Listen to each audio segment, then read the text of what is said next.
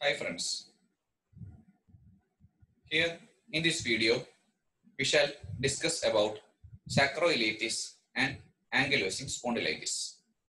A female patient with age in between 25 to 30 came to OPD with pain over both dimples. She has a child of 1 year and she feels pain when continuously standing for a period of 15 minutes. The provisional diagnosis is sacroilitis, which shall be diagnosed by proper clinical examination. Here, in the applied anatomy, we already discussed the importance of sacroiliac joint, which transmits the weight of the body through vertebra towards both lower limb. When we advise X-ray LS spine AP view, lumbosacral spine AP view, we can see sacroiliac joint with normal joint space, and here in this X-ray it is fused due to chronic sacroilitis. This is the sacroiliac joint, and the clinical examination of sacroiliac joint includes mainly these clinical examination tests. With the first examination itself, we can diagnose sacroilitis and then we exclude the other clinical examination test. In pump handle,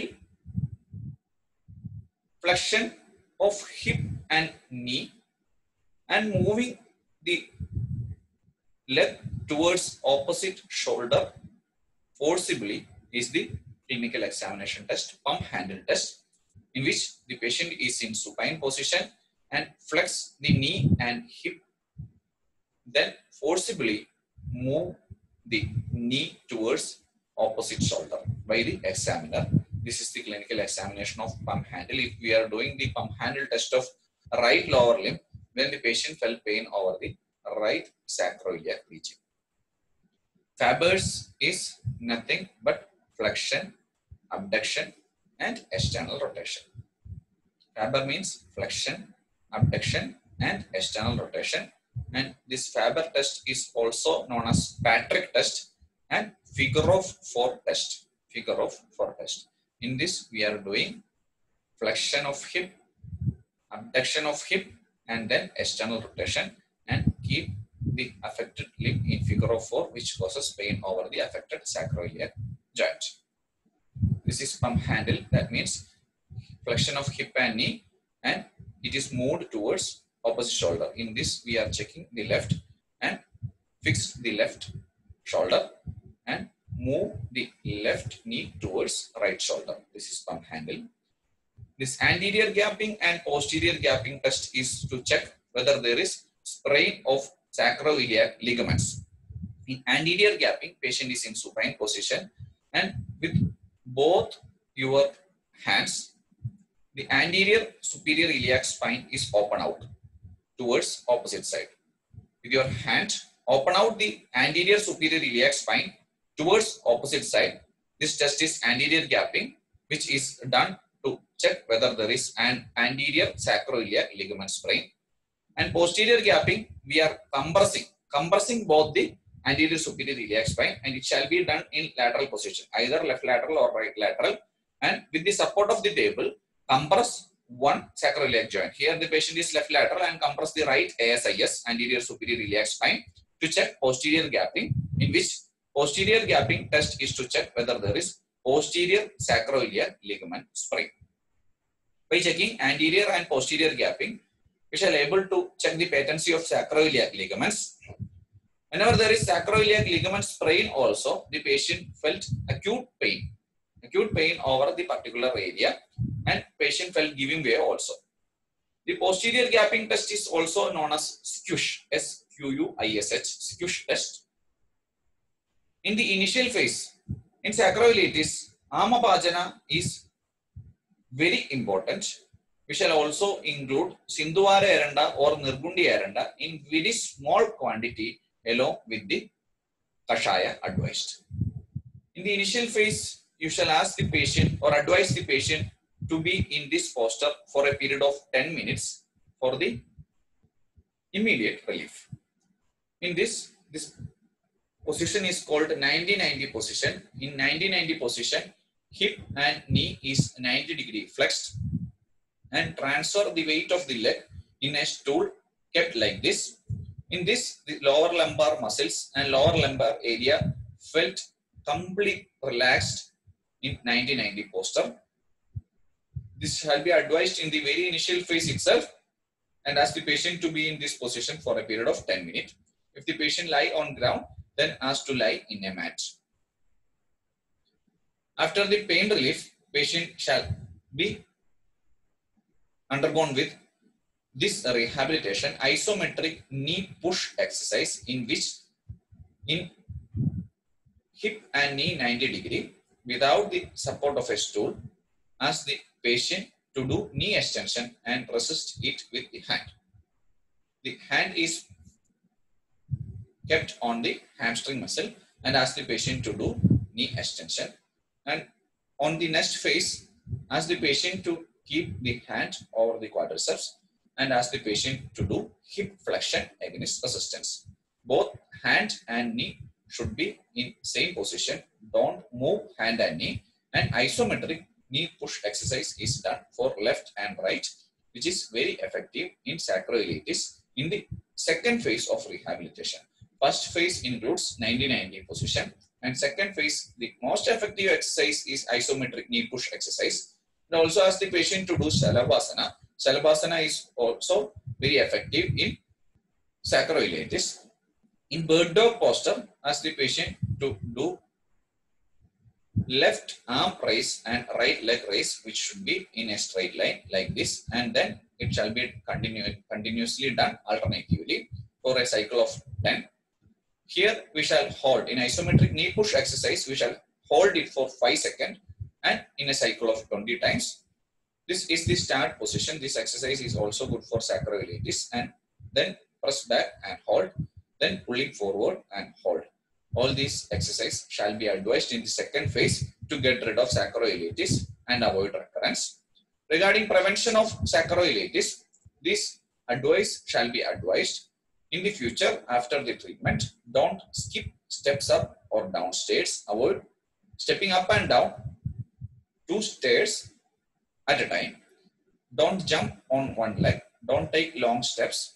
Don't cross your legs. Do sit with your legs wide and maintain erect posture with support of lower lumbar area to the back in a pressed position like this. Spine should be straight and it should be pressed. Don't stand with weight on one side and don't sit with weight on one side. Don't carry heavy objects on one side, and use caution during sexual activity. That means when you are on a weight bearing position, avoid weight bearing towards one side, which causes sacroilitis. This is a case presented in OP, a male patient with age 90, pain over dimple with morning stiffness. In such condition, if the age of the patient is between 16 and 25, and if it is a male patient and patient felt morning stiffness along with pain over dimple, then we shall suspect ankylosing spondylitis and do the clinical examination. In AS, clinical examination is more important than radiological investigation and also hematological investigation. In AS, the clinical examination mainly include the clinical examination of sacroilitis, because the fusion starts in sacroiliac area and its fusion continues from lower area to upper area. So initially, the lumbar flexion is affected in ankylosing spondylitis, so that we shall check Schauber's sign. Then in chronic case, occiput to wall test shall be checked, chest expansion shall be assessed, and in the initial phase itself, you shall check an X-ray, LS spine, AP view and lateral view to check whether there is sacroilitis. If there is fusion like this, then the sacroilitis starts, and then when the fusion of anterior longitudinal ligament, posterior longitudinal ligament, interspinous ligaments, it causes ossification, and we shall able to see bamboo spine in the next phase. Here you shall see occiput to wall test. Here, when the patient stand close to the wall.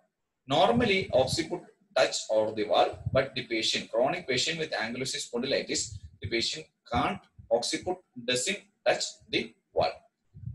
And next one is Schober's test. In Schober's test, first mark a point at the dimple of venous. This is the first point.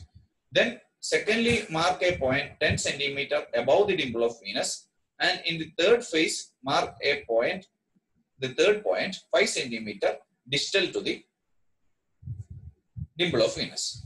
First point is dimple of venous. Second point is 10 centimeter above dimple of venous. Third point is 5 centimeter below dimple of venous. And the total distance between second and third point is 10 centimeter. When the patient is in lumbar flexed position, the total, the 15 centimeter will turn up to 20 or above 20. That means 5 centimeter above will be increased in the flexion of lumbar spine. If it is below 5, if it is below 20, then that means lumbar flexion is absent and we shall suspect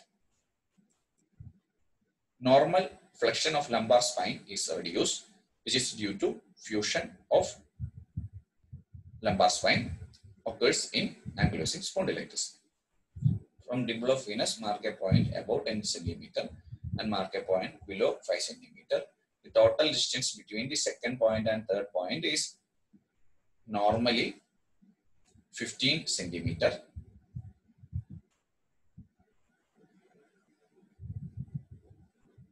Then ask the patient to do lumbar flexion, and then you shall able to see that lumbar flexion is absent here.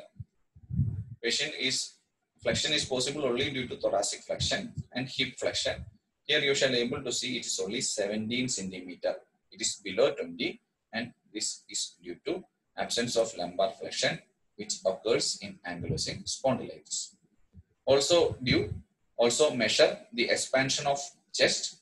In male patient, it is measured through the nipple, and check the difference in deep inhalation and exhalation, which is normal, is up to 5 or 6 centimeter. The difference should be normal up to 5 or 6 centimeter.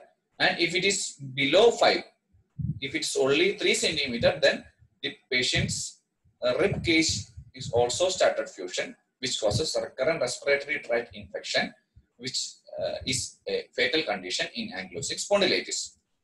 Coming to the management of ankylosing spondylitis, the most important thing regarding AS is the early detection, early diagnosis of AS, which preserves the life expectancy and quality of life of that particular patient. So, early detection is of very important, and clinical examination, through clinical examination, it is possible. The hematological investigation includes HLA-B27, which is very costly and also not confirmatory in all cases. So, clinical examination is a must, and early diagnosis is very important in preserving the life expectancy and quality of life.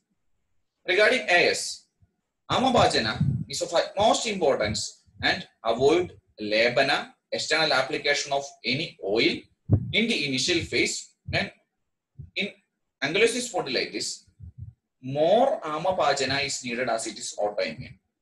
Sometimes chronic uveitis, enteropathic arthritis like Crohn's and ulcerative colitis may be associated with ankylosing spondylitis.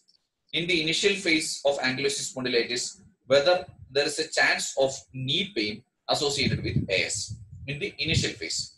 And for ankylosing spondylitis, regarding the management, initial amabhajana for a prolonged time, amabhajana shall be advised with upashaya and anupashaya, giving thaila in a very small quantity.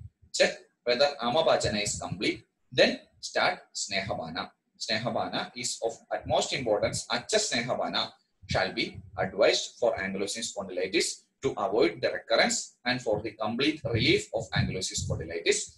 Coming to the rehabilitation of AS, extension exercise and pranayama, both are very important.